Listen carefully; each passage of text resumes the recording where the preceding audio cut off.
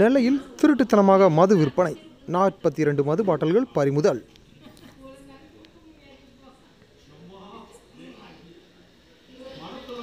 நெல்லை மாவட்டம் பாளையங்கோட்டை காவல் நிலையத்திற்கு உட்பட்ட தெற்கு புறவழிச்சாலையில் பதுங்கியிருந்து திருட்டுத்தனமாக மது விற்ற வண்ணாரப்பேட்டை சாலை தெருவைச் சேர்ந்த சுரேஷ் என்பவரை 42 மது பாட்டில்களுடன் பாளையங்கோட்டை காவல்துறையினர் கைது செய்தனர்.